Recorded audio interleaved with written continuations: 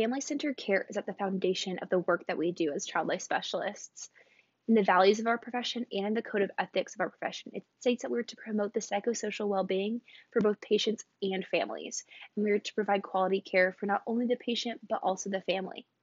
The family and the caregivers are often a secure base for the patient, and they're the experts on their child.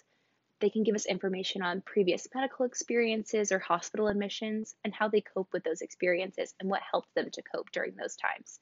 They can also provide more information on how the patient copes with stressful or scary experiences in general and how they typically respond to them. That information gives us the tools that we need to provide informed interventions for the patient and to promote positive coping for both the patient and the family.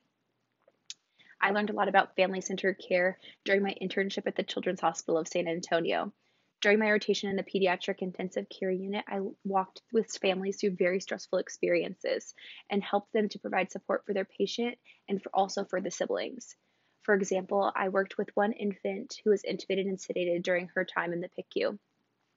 The family shared with us that there were 10 siblings at home, and due to our visitor policies, they weren't allowed to visit, and they were feeling disconnected from baby sister and didn't know what was going on at the hospital when the parents would come to the hospital. So I provided the parents with 10 stuffed bears, and I put an ID bracelet of the baby sister on each one. I also provided the family with educational tools on how to talk to the siblings about what was going on in the hospital.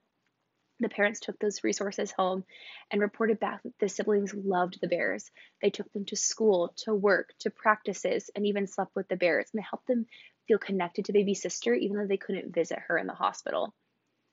The family also shared that the educational tools we provided them helped them to be able to talk to their family and to the siblings about what was going on in the hospital in a developmentally appropriate way.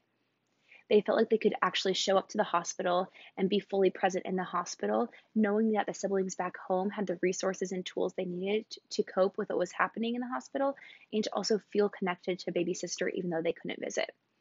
We also provided that family with education on a G-tube placement and other medical experiences that the patient was going through. That education helped the family make more informed decisions about the patient's care and helped them to be present to show up for the patient each and every day. That example shows the importance of family-centered care and how we can provide family-centered care as child life specialists.